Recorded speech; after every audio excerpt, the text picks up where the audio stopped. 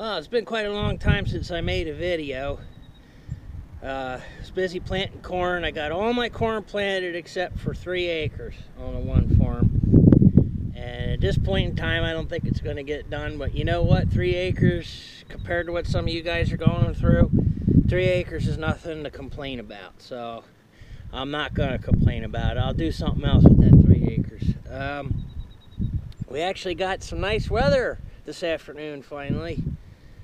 Got a breeze blowing, humidity's gone down, but everything is saturated.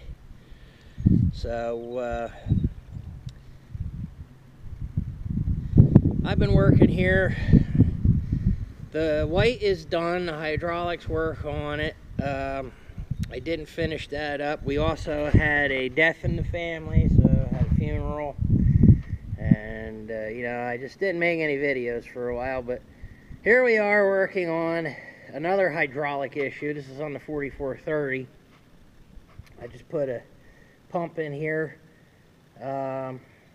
Radiator's out to get to the pump. The radiator's not in too good a shape either, so I'm going to replace that. I have the new radiator to put in. Just finished up with the pump. I want to put my pump coupler back in, but my new pins are not here yet. They're supposed to get here sometime this afternoon, so as soon as they get here, I'll put the coupler back together so I can reinstall the radiator. Anybody that wants a John Deere hydraulic pump rebuilt, this is the place to look up. Let's see, come on, focus. This guy was very helpful, and that's all he does is John Deere hydraulic pumps. And he rebuilds genuine John Deere pumps. He will not rebuild a pump unless the JD mark and JD part numbers are on it. He doesn't rebuild those aftermarket pumps. And with some of the aftermarket stuff I've gotten, there's certain stuff that I won't trust, and pump might be one of them. It's an expensive thing, but I highly recommend this guy.